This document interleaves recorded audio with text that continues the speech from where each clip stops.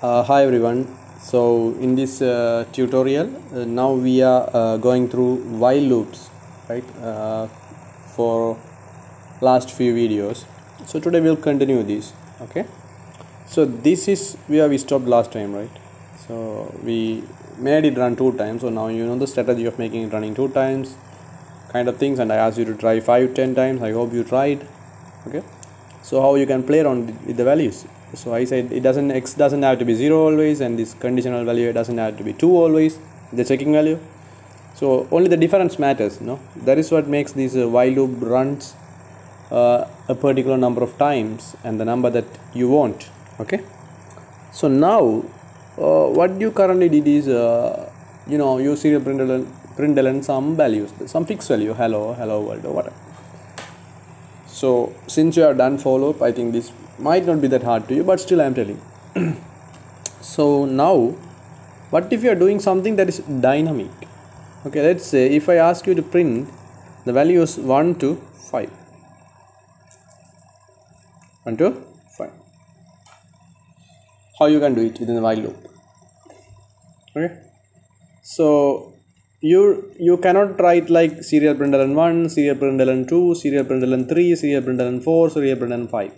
If you are write like that, if you want to write like that, why do you have to have a while loop? You can write outside of the while loop. Without while loop, you can just write inside the void setup. That will work. So we have to make the code very short, right? With some strategy, right? So how you can do is, let's say I am telling you you can use only one serial println within the while loop, and loop has to iterate, and you have to print from 1 to 5. Because if you write 5 serial printlns, you don't need to have a while loop. You can write outside of the while loop or without the while loop. Understood? So there's a problem. No. Earlier while loop was iterating, the x was changing, but whatever you're printing was a fixed value. Now the problem is you are printing a changing value 1, 2, 3, 4, 5 like that. So in this whole scenario, what is changing? The variable x is the only thing that is changing. So you have to take advantage of the variable x to implement this scenario. You understand what I'm telling? I'm repeating. You have to do a changing thing now. You have to print something that is changing. So if you check the whole code, there is only one thing that is changing. The x value is changing. So you have to take advantage of the x value. You understood? So I will demo something so that you can get some idea. Okay? So let's keep this way. If I do like this, I'm going to take advantage of the x value. So in simple ways, I'm going to print the serial value, serial print some values, and that value has to be changing value. So what is the changing value we have here? X. So I'm going to take advantage of the x. So in other words, I'm going to print the x value. See what happens. We can print like this, right? Because we can define we have declared and initialized a variable x and integer value, and we can print like this, right? Without double quotes. The value whatever is stored in the memory location of x will be printed. I told you those things at the beginning, right? So otherwise you have to go through the whole session and come back here. I mean, eventually you have to come here. So that is fine. So if I write like this, you guys can tell me what will happen. You simply see. So the initial value of x is now 0. Yes or no? No questions on that. So we'll come here. I'm sorry guys.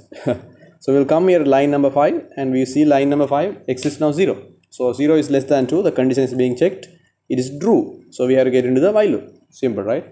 So then we are going to print the x. So what is x value now? 0, right? So we have to print 0 first. So 0 will be printed. Okay.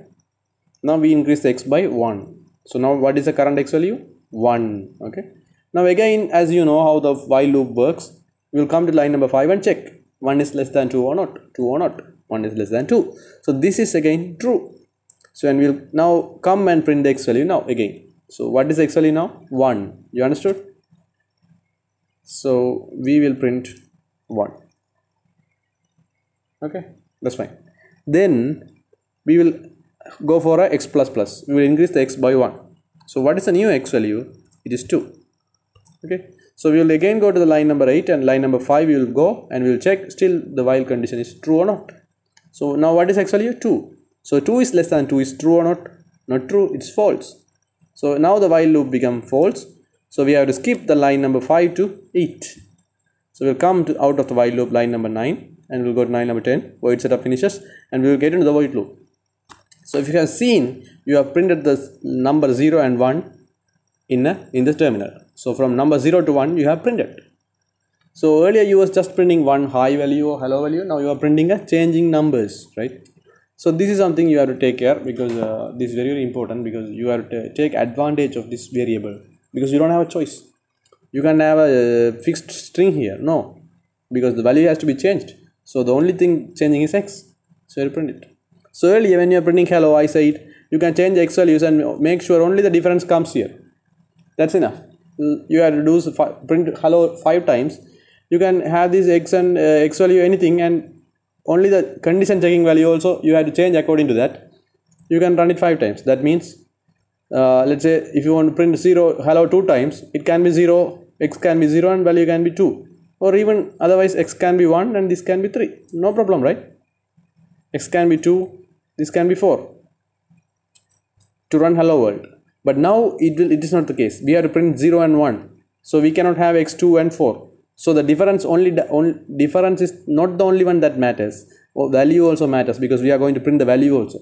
Earlier the difference is the only thing that matters. So this is the new thing I am telling. Same thing, but I am just telling newly. So focus on this. 0, 1. Okay. So now what if somebody asks you to display the numbers from 0 to 5? What can you do? So you have to make sure this iteration happens 5 times, so that 0, 1, 2, 3, 4, 5. That means let's say go for 1 to 5. Okay, 1 to 5. 1, 2, 3, 4, 5, 5 times. And you have to make sure the x values at the times are 1 to 5. You understand? So 5 times you have to work, and the values also should be, x values also 1 to 5. Then only you can print x 1 to 5. So anyway, initial value should be 1 then.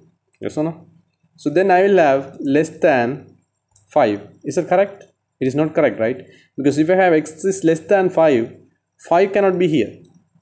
So we cannot print 5 here. We will miss it, because 5 less than 5 is false.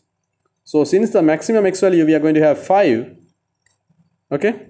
So I will make this comparison as 6. Okay? So when the maximum value 5 comes here, it is still true. Only for 6 this becomes false. So that's not a problem. You understand what I am doing? Or otherwise, if you still want to keep 5, you can use less than or equal. X is less than or equal to 5. You understand? So in this case, even when the 5 comes here, it is true. But when 6 comes, it's false. No problem. So 1 to 5 can get into the while loop. I hope you understand what I am talking about. So now, likewise I said, you can try. So first time x is 1. So we will get into the loop, because this is still true. So we will display number 1. Then we will increase. The new x is 2. So 2 is less than 5. It is true. We will print 2. Okay. Then again we come here. Increase. So the new x value is 3. We come here and we will come to line number 5. 3 is less than 5. It is true. We again come and print x, that means 3. So then again we increase. New x value is 4. We come here, line number 8. We again come to line number 5 and check. 3 is less than 5 is true. We again come and print 4. And again x is increased by 1. So 4 plus 1, 5. New x value is 5. We come to line number 8. We come to line number 5. 5 is less than or equal to 5 is still true, because 5 is equal to 5 is true, right? So we still get into this, and we will print 5 also here. We print x, that means we print 5. So maybe I will find a space. Okay. Then we again increase the x value. So the new x value is now 6. X plus plus 5 plus 1, 6. Gotcha? So you will come to line number 8, and we will again check the while condition at line number 5. So 6 is less than 5 is false, because x value is 6. So we will skip the whole process and come to line number 9, line number 10, and we will move to the void loop. So now if you have seen this, you have printed the line number 1 to 5 completely successfully. Guys, you understood what I am telling about? So what I am asking now you is try to do these kind of things. Like you have done 1 to 5, just try to print 10 to 15. How you can do it? Figure out. So the difference has to be 5. 10, 11, 12, 13, 14, 5. 1, 2, 3, 4, 5. 10, 11, 12, 13, 14, 15, right? So the 5 difference has to be 5, and the x values also should sync up with these values 10 to 15. You understand? So you cannot take any 5 difference values, any values that has difference as 5. No, you have to take values from 10 to 15 that eventually has the difference as 5 for x. Okay, so think about the scenario and implement it. We will see about the other applications of this, like blinking LEDs, not switching on LEDs using this while loop and using x kind of things. We will see in the next video. So until then, have a great day ahead, guys. Consider subscribing us. Bye.